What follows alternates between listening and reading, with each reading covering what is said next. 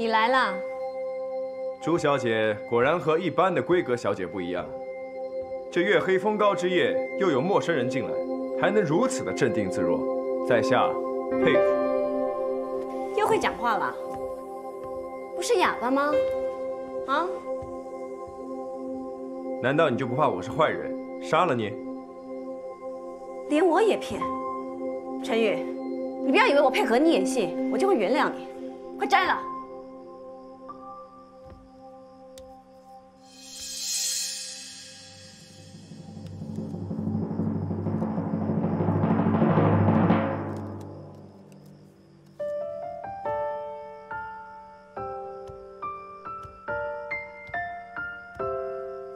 没想到我夫人不仅眼睛亮，眼力还好。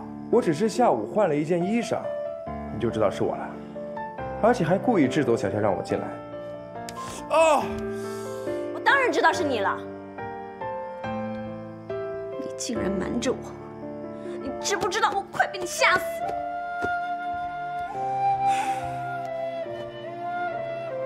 不起，对不起。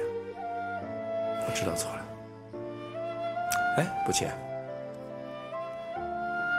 我要真是长这样，你是不是就不要我了？你要真是这个样子，我才不要你！我不要一个粗莽的汉子做夫君。我才不信呢！当时你不是也不知道连衣可长什么样子？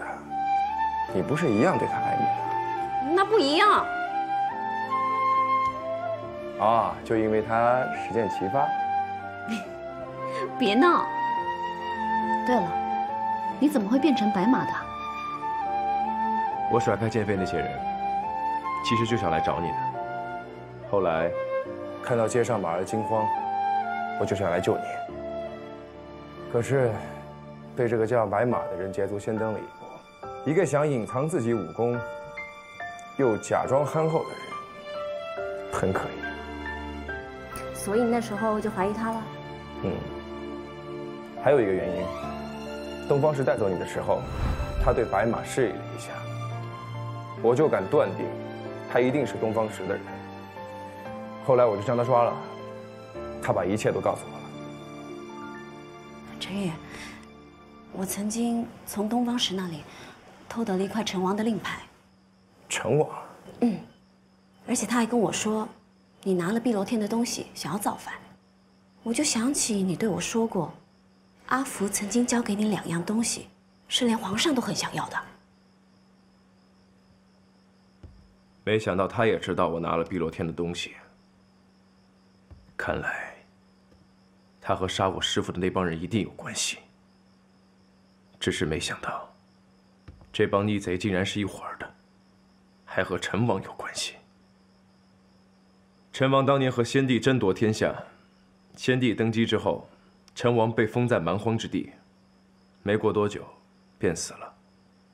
后来有传言说他留下了子嗣，当然，也有可能是别人打着陈王的旗号来造反。哎，这好吃好喝的，为什么要造反呢？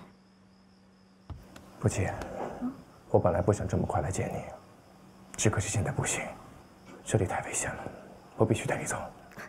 不会的。 明月山庄已经毁了，柳青武也已经死了，我一时不会有什么危险的。你最大的危险不是柳青武，而是东方石，以及东方石身后的势力。他想娶你，目的并不单纯。这个我也有怀疑过。我母亲还未出世的时候，东方石的外祖父就和朱府的老太爷签了一纸契约，说是要娶猪八爷和郑氏所生的女儿。 拿1000万两娶一个未出世的女子，这笔买卖怎么说都不划算啊！当然划算。你母亲是碧螺天圣女，碧螺天圣女何止值1000万两？什么碧螺天圣女？不急，你应该听说过一个传闻：当朝武士2王，得碧螺天宝藏者得天下。 圣女一脉相传，你外祖母是圣女，你母亲也是圣女，所以你也是。他们只是想利用你得到碧螺天宝藏。最后得到天下。我是碧螺天圣女。不亲。等，我有点，你让我缓缓，我脑子有点乱。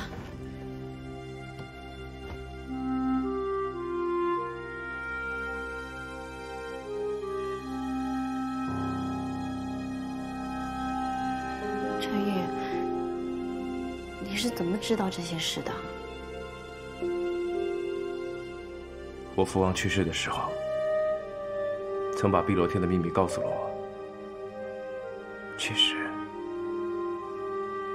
他这么多年找你，也是为了碧螺天宝藏。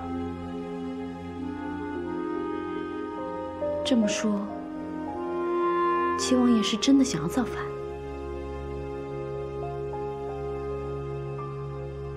那他把这些事情都告诉你，是希望你也造反吗？打仗只会让老百姓无家可归，民不聊生。我没有这么大的野心，去起兵造反。既然你没有想要造反，我又真的是碧螺天圣女，能拿出宝物，那不如我们就把宝物取出来，然后献给皇上。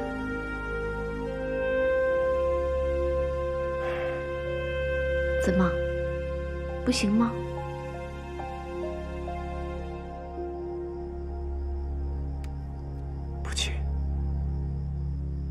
民间流传的预言其实只有一半：后期圣母祭圣女归天，可得宝藏。祭圣女归天，也就是说，不管是谁想要拿到宝藏和天下，我都得死。不会的，我一定不会让你死的。现在皇上还不知道你是碧螺天圣女，我立刻带你走。哎，等等，我一走了之，那朱府怎么办？你放心吧，老太爷会随护卫队去我安排的隐居处。皇上要江南稳定，就不会再动朱府。而且我此回设局，就是想把杀害我师父的真凶引出来。所以，你要将他们所有的人一网打尽，就没有人会知道我碧螺天圣女的身份了。对，知道你身份的人，到时候会少之又少。只要我抓住他们的首领，就没有人知道你是碧螺天圣女。但是碧螺天一事事关重大，杀害我师父的人，必定会来劫囚车，我便可以平定叛贼，我也能将知道你身份的人除去。这是我能想到的最好的办法了。那我现在就更不能跟你走了。为什么？你想想，你假装被抓，还不让我知道，就是想要让这个局更逼真一些。如果我现在突然消失，他们肯定会怀疑的。不如我们把这场戏演完，事情结束之后，我们在一起隐居。不行，这太危险了，他们一定会来抓你的。可是他们一直都没有来抓我呀。他们没有抓你，是因为他们没有拿到圣物和地图。如今他们很快就会猜到圣物和地图在我手上，而且我们俩的关系又如此密切，这都是他们的猜想。我敢赌，不到劫囚车的最后一步，他们便无法确定你是否被抓住。不亲，我不想赌。陈宇，都已经到这个地步了，我不希望你千辛万苦安排的计划因为我而出现了漏洞。再说了，你都已经扮成白马在我身边，东方石他肯定会认为我还在他的掌握之中，不会怀疑我的。不行，我现在必须马上带你走。